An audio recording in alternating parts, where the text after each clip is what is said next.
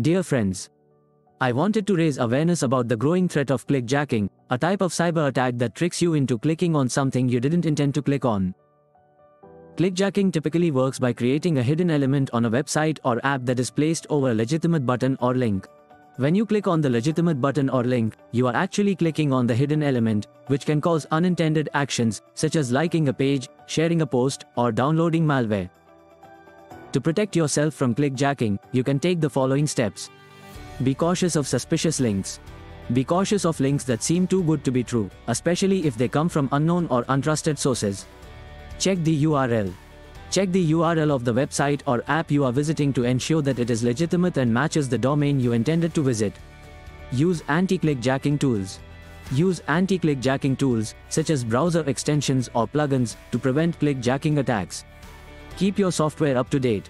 Keep your software, including your browser and operating system, up to date with the latest security updates and patches. If you suspect that you have been the victim of a clickjacking attack, report the behavior to the relevant authorities. By following these steps, you can help protect yourself from clickjacking attacks and avoid becoming a victim of cybercrime.